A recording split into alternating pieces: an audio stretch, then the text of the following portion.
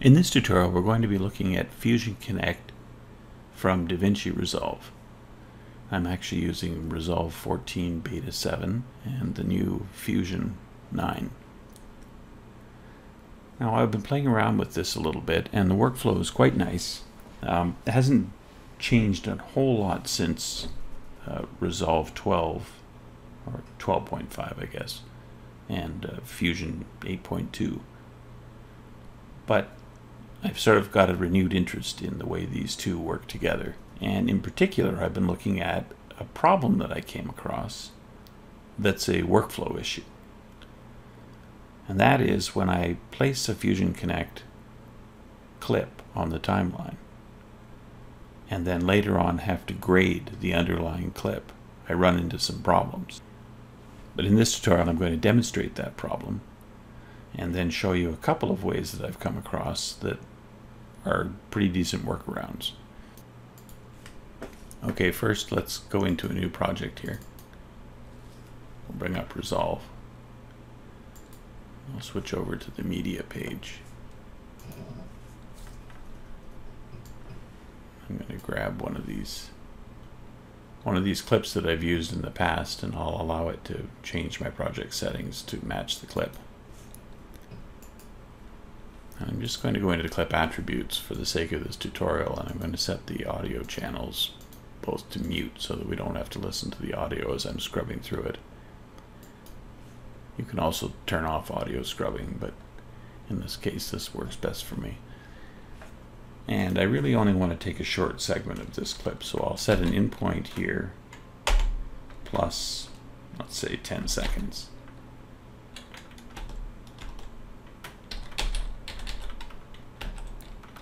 Hit the out.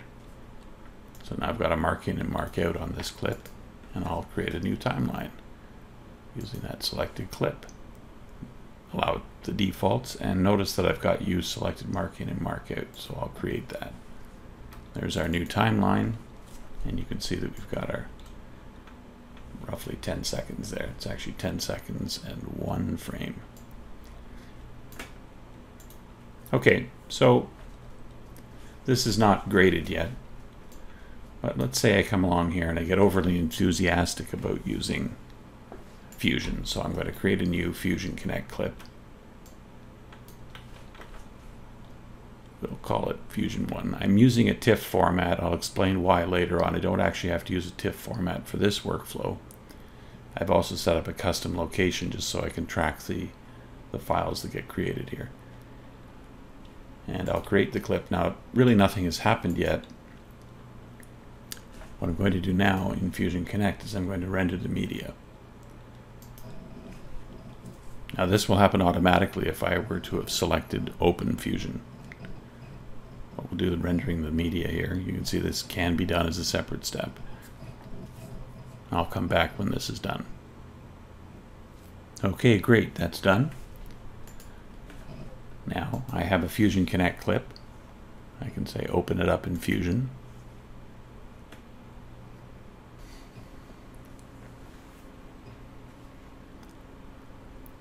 Okay, I'm not going to go into the details too much of how Fusion works, but we've got basically our source, which I'm looking at in the first monitor here, and then this is our saver.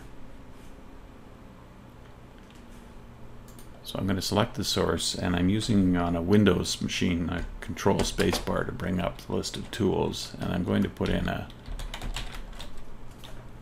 text plus tool. And that automatically adds my merge node. And I'm going to select the text plus tool, and I'll enter in some text.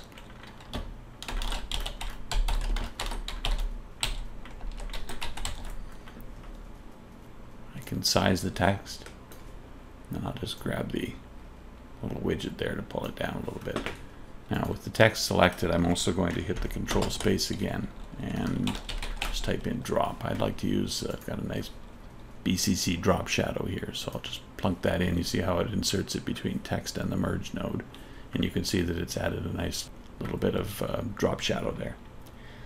So that's all I'm going to do within Fusion, but before I return back to Resolve I need to render this. So I'll click the render button. We're going to select Final render quality and just start the render. And I've got a pretty slow machine here, so this will take a while.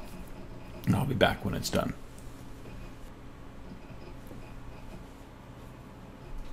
Okay, the render's complete.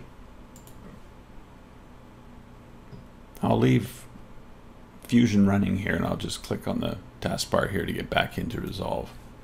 And if I just move the timeline cursor here, you can see it's popped up.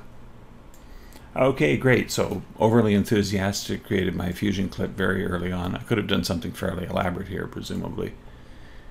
And then my next step in the process is to go and grade my clip. And I'm looking at this thinking, oh, it's not very good. I'd like to do something, maybe make it a little stylized. So I'm going to, play around with the lift. You'd never do this in reality. And play around with the gain a little bit and give it, it's got a bit of a 70s look to it. But it's actually changed the color of the text as well. And that wasn't at all what I wanted. So what do? Well, I'll reset the node grade.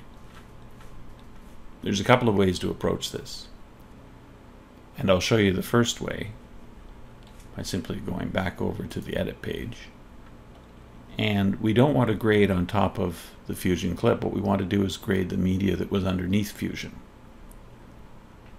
So what I'm going to do is right-click and open up in Timeline. And what I've done basically is step down into the media underneath the Fusion Connect clip. This guy here. Now I can come over and actually this is a new feature. I'll just take this. I'm going to select something black. And then I'll select something. I'm going to pretend that this is white.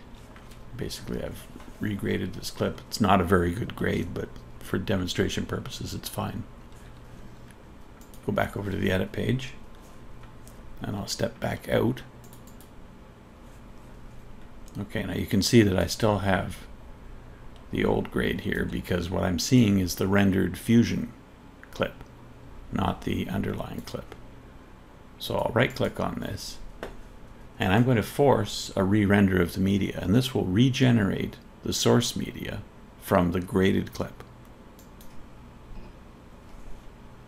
And I'll be back in a moment. Okay, we've re-rendered it. Now I had Fusion running in the background here, so what will happen is I'll get sort of a bit of confusion between the two clips because Fusion's done a little bit of caching in the background. So I'm going to close this and I'll actually save that comp. And I'm going to open up the Fusion clip once again from DaVinci Resolve.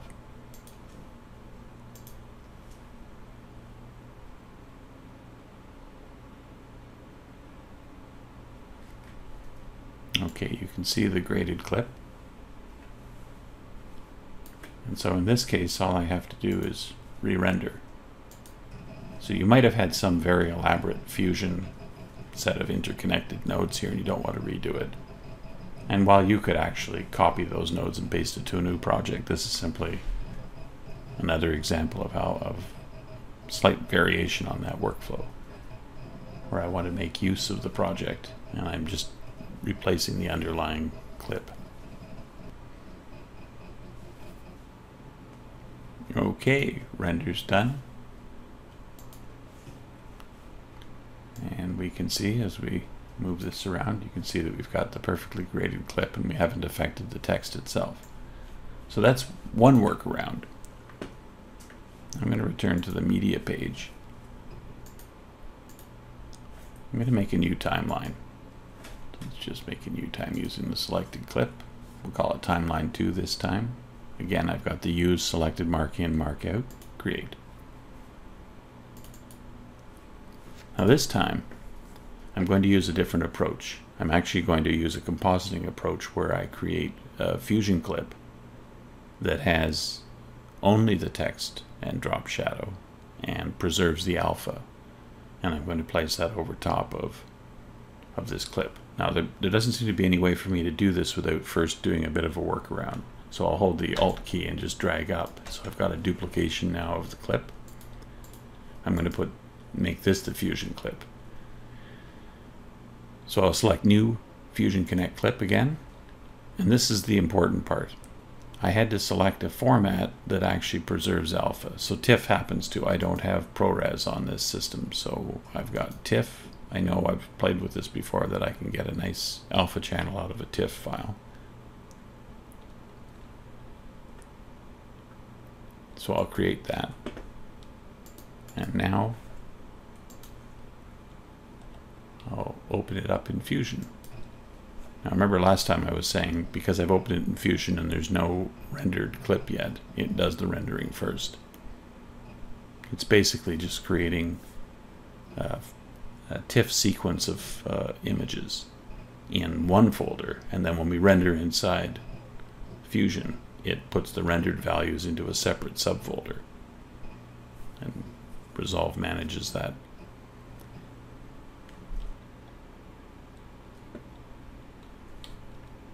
Okay, so we're back in again. Just double check with the TIFF file sequence on our saver node that the save alpha is selected. Now we'll go back. I'm going to select the source, Control Shift. We'll do text plus again. Select the text plus. I can put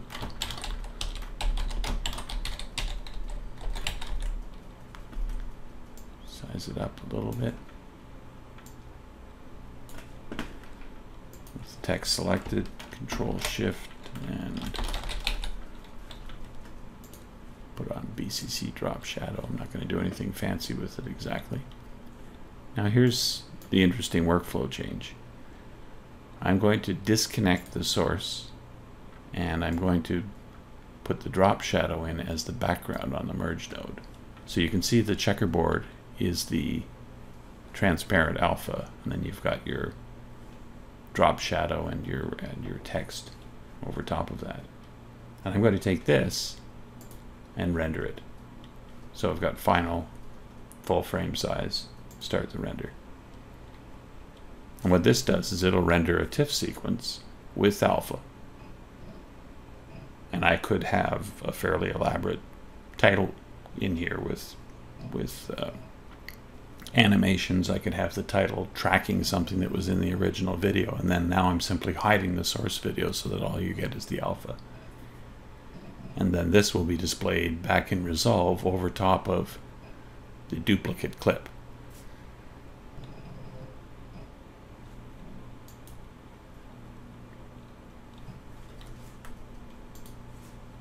I'll just save this comp. Okay, so here we are. If we go over to the grading page, you can see that we have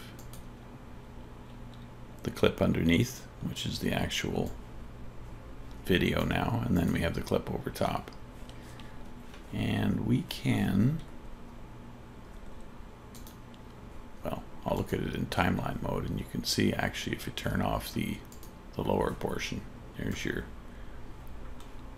clip from the Fusion with the alpha channel. So I'm actually going to do the grading on the lower clip. And again, this gets around the problem of we don't want to grade the titling itself. So I'll select the lower clip. I'm going to use that same approach.